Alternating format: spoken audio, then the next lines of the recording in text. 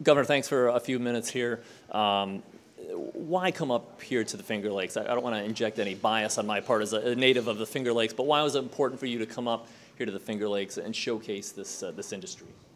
Major priority for us for 2 years has been working on the economy, especially the economy in upstate New York, because that's where the problem is.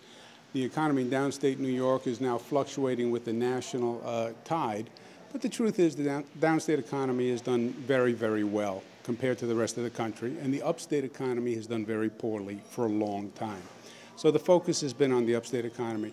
And that's what the tax cuts are all about, and that's what investing in SUNY is all about, and that's what the startup tax-free program is all about. How do we get the upstate economy running? One of the things we're focusing on is tourism, and we have an industry-by-industry strategy. And today combined both. This was about the wine industry in particular, but also the tourism industry, and the interplay between the two and the synergy between the two. The tourism industry is driving the wine industry, and the wine industry is driving the tourism industry. So they're benefiting each other. Tourism is big business in this state. I've spent the entire summer, in many ways, bolstering that tourism and making sure people know what we have, and attending a lot of events to bring, frankly, more publicity to them so people get a sense of what's actually going on.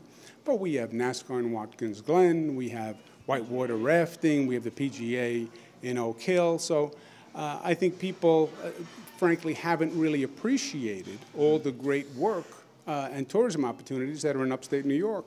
And governor of the state, part of it is you're head of the Chamber of Commerce, as an analogy. And I'm here to promote the state and promote the people of the state and promote the businesses of the state. The wine industry is doing great in New York. It's another story that hasn't been told, frankly. The New York wine industry has come a long way. It's a big economic engine, and they make a great wine. So we're bringing some attention to that. These are people who really love this state. They've worked very hard to build an industry out of nothing. They were told for many years, you can't do it, you can't grow wine in New York. Well, they're on the map. They're making some wines that are internationally known. Literally, they're Rieslings. So we had an award ceremony, and we wanted to bring attention to the wine industry in this state. You've been pretty consistent from when you first became governor. As one of your goals is to try to get people in your old neighborhood in Queens, in the boroughs in Long Island, and get them to realize what's upstate. Do you think you've been successful in that in 2.5 years in now? 2.5 years in, have we made progress? Yes. Now, is there a long road to hoe? Yeah. And has this state government been asleep for a very long time? Yes, it has. But there's no doubt that we've brought a new energy and a new functionality, if you will, to government, and it's working. One of the real opportunities I think we have is to say to people in downstate New York, come to upstate New York, visit upstate New York. We're in the summer, we're in the tourism season here.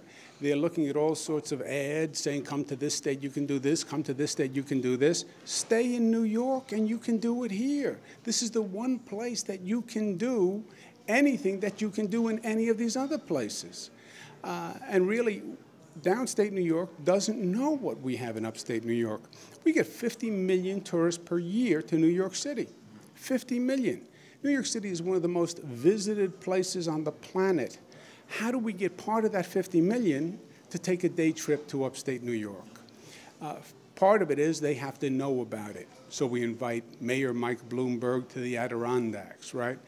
We have all sorts of joint projects now going on with the subway system and the train system and the airports to get our message into the New York City airports so when people get off the plane, they see pictures of this beautiful upstate New York. That's why I want the casinos in upstate New York. You're in New York City, you want a casino? There is no casino in New York City. You can go to New Jersey, Connecticut, Pennsylvania, or you can go to upstate New York. So it would be another magnet to get people to upstate New York because the economy has been bad for too long. And it's not enough to curse the darkness, light a candle. And that's what we're doing. Two more questions. Wine in grocery stores has been a big issue for years, particularly during the Patterson years. There was a big push for it. I'm sure some of the people you met and shook hands with today are supporters of that, but you've said in the past that that is not something you support. Why is that? Yeah, I don't support wine in grocery stores because it would have negative consequences for other business sectors. And it wouldn't benefit just New York State wines. It would be available to every wine, and it wouldn't have a specific impact on New York State wine. And frankly, I'm interested in primarily helping New York State businesses. There can't be a happy medium legislatively. It can kind of please both sides, selling only New York wines, or is that just too much of a problem? We believe it's not constitutional. You can't show a preference for one state's products in your laws. Did you, President Obama, we learned President Obama is going to be coming upstate next week. Binghamton, Syracuse, Buffalo, 3 cities that, as you know, could use a shot in the arm. That's got to make you pretty happy that he's going to be focusing on those areas. Well, I say that's great. You know, if the president wants to come to upstate New York and talk about the economy and growing the economy, that's the song sheet that we've been singing from. That's what we need, so that would be great. I don't know what the definitive plans are, but we would welcome him here.